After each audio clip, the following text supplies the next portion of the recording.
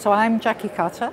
I am a professor in statistical literacy, that's really hard to say, at the University of Manchester. I didn't become an academic until my mid-50s, so I've had 3 careers, but all to do with data and education.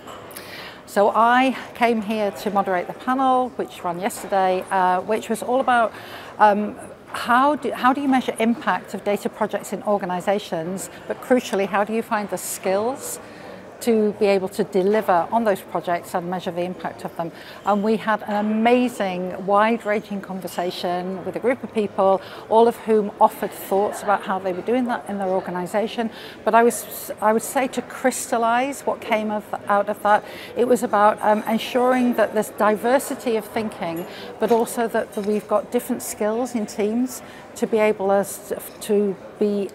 to enable us to be able to think about, cradle to grave data projects. What do we need right at the start, and what do we need at the end to be able to communicate the impact of those findings?